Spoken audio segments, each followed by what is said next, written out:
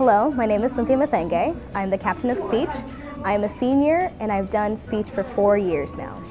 Currently there are over 20 students who participate in speech. There are 13 different categories in speech and they vary in what you speak about. So there are some that are more acting kind of speeches and there are more traditional kind of speeches as well. We meet every single Monday, but we usually have individual practices where we meet with our coaches or team captains. So last year my duo partner and I actually were conference champs, so that was really exciting for the both of us. But on top of that, we've seen people do backflips in their speeches.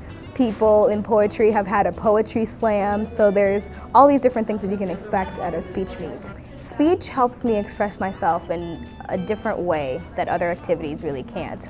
For speech I get to choreograph, edit, pick my own individual piece that really works for me. Just like any athlete or any other performer, speechies also have to do warm-ups. So in the beginning we do some warm-ups to get the blood flowing from our hands all the way down to our feet. And then we often do some articulation exercises to really help us pronounce our words. Who washed Washington's white woolen underwear when Washington's washerwoman went west? Speech is not as hard as it may look. I know sometimes people hear the word speech and they're like, oh no, I don't like public speaking, but it's really not like that at all. Everyone who you're competing against is always wanting you to do your best.